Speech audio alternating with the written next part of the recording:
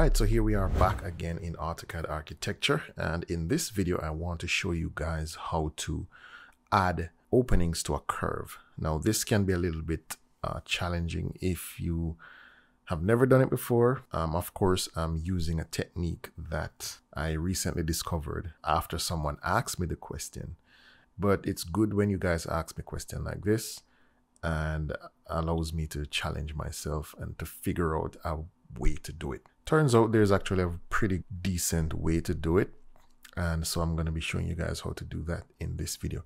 Now, of course, if you're familiar with adding openings to a straight piece of wall, if you've never done that before, it's very simple. All we got to do is to go to the Home tab, and if you click on the door drop down, you have opening here. You can type the command opening in the command line, or you can come to the tool palette here, and if you go up to design, I believe we have it here as well. So any direction you take it, it's the same thing, and you can click and add that opening to a piece of wall.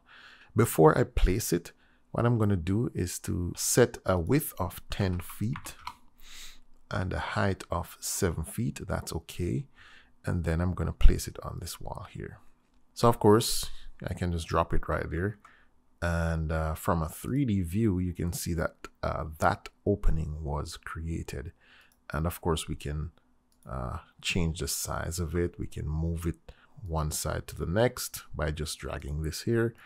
We can change the height. Also, what we can do is change the shape of this opening based on some presets that were already included with AutoCAD. So you can pick one of these. I tend to use the arch more often than not, but we'll keep it rectangular for now. One last thing I would like to do is to make the layer of this opening to be dotted lines. And so of course, we know that this is currently on the A wall open layer. So what I like to do is to go to my layer properties, and I would like to go to that particular layer and change its line type to hidden. Once that's done, this is how I would prefer to have my opening look.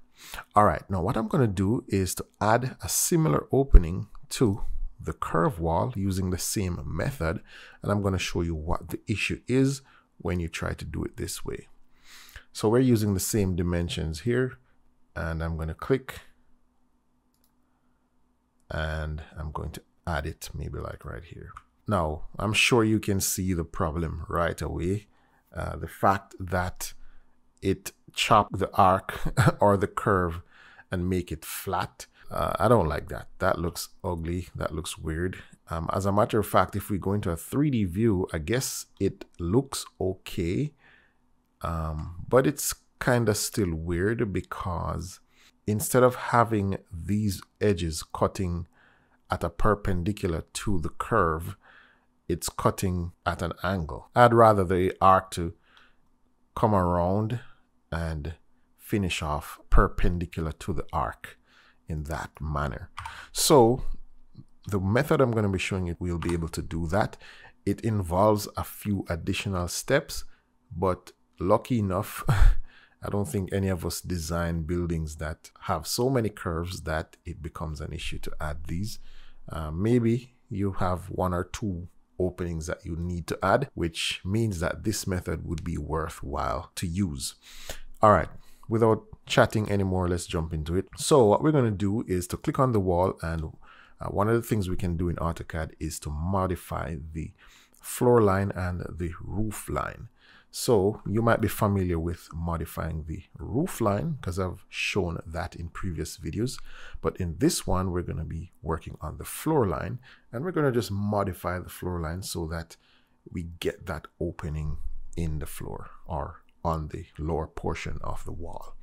Now, instead of using these options here, one of the options we can use is the edit in place feature. So what this does, it straightens the wall out and make it into a straight line. And if we rotate in a 3D view, you can see that it gives you a profile of the wall, and you can create the shape you want to cut out in the wall using these tools up here. So before we go on, if you are an architect, a designer, or specialist, maybe you are a student, an educator, a DIYer, or even hobbyist, and you desire to go deeper with AutoCAD architecture, please check out my 3D modeling course. That would be the first link below the like button. Now, this self-paced course has over 120 lessons with over 18 hours of video content. So it's a lot of things packed in there. And this course was also designed for beginners to intermediate level users, but is also perfect for individuals who want to expand on their skills, individuals looking to start working with 3D designs instead of 2D. And I tell you, you will learn everything you need to know to be proficient with AutoCAD architecture. So if you're interested, check it out in the link. I'll also drop it in the first pinned comment below. But yeah, let's jump back into the video. You could also use a polyline to draw whatever shape you want and then convert that polyline to get your shape using this tool over here. Now, of course, I'm not going to do that because I've found that method of doing this to be problematic for some reason. It should work flawlessly, but it doesn't. I think that's just a glitch in the software. So I'm not even going to go down that route. What we'll do is to go here and go down to roofline, floorline, edit. And what this does is to bring up a dialog box to where we can dial in the exact shape and details that we need based on coordinates. Okay, so if you understand how X and Y and distances work, you should have no issues here at all. So instead of modifying the roof line, which is what is active currently, we're going to go down to the floor line. And as you can see, the nodes move down to the floor line. And right now we can go ahead and make changes to the floor line. So what we want to do is to add 4 more vertices to this baseline here. We want to add our first one out here, whatever distance we want from this edge. Then we're going to go up 7 feet. We're going to go across 10 feet, and then we're going to come back down. So what we're going to do first is to add a vertex. So insert vertex right here. And we want this vertex to be inserted away from this point. All right. So we can choose whatever options you want here. We can say from the start of the wall, which is usually this side here. And this would be the end of the wall.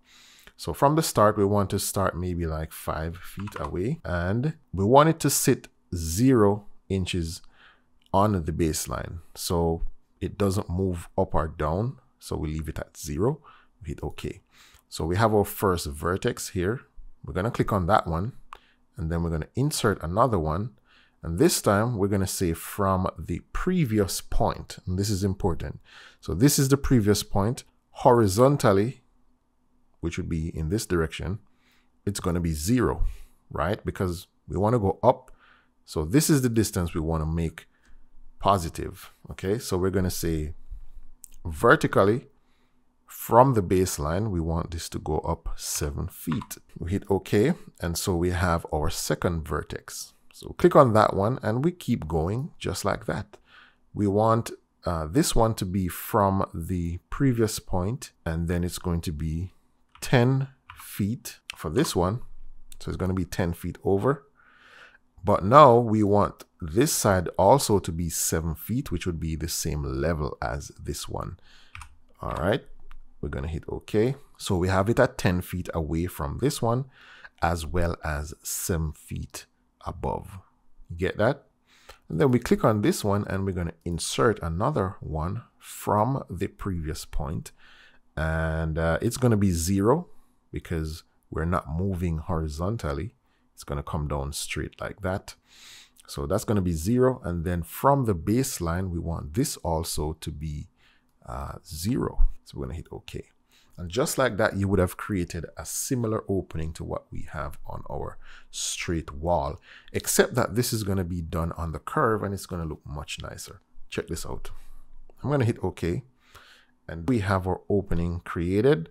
Now, of course, you don't get this nice looking shape that you can move and manipulate With this one, it's just a fixed thing, and if you wanted to make changes to it, you would have to come back into the floor line section here and make that change. Or at this point, you could possibly go into your edit in place, and you can see that that shape has been created. And at this point, you can come and grab, you know, this point and move it however you want to move it. All right. So I'm going to cancel out of that. I do have the shape that I need. And when I go back to my plan view, now this is what we have. So now you can see that the opening is cutting perpendicular to the arc, which is perfect. That's exactly what I want to see. Now, the only thing is that I'm not seeing the dotted lines above my opening. So we can make some adjustments to be able to see that. And so what we're going to do is to click on this wall, and we're going to go to the display settings here. And I think what we can do is to click on this drop down here. So this object override, and then here we go. Right. So what I did there was to change the second settings here to this object. That will apply an override to this wall only, and that's important as well, because this type of setting, you wouldn't want it to be applied to every single wall in your project. You would just want it to be for this particular wall. So you want to change that to this object, and then make sure you come in here and turn on the above cut plane settings here, and that would give you your dotted lines cutting across like that.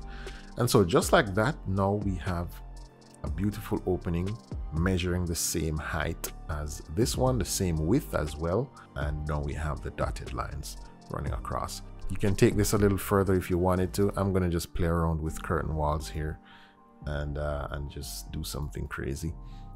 Let's see what I can do. And I'm going to draw it from here to here to here. Enter. And I'm going to make it 7 feet tall, since my my opening is 7 feet, and I'm going to move this.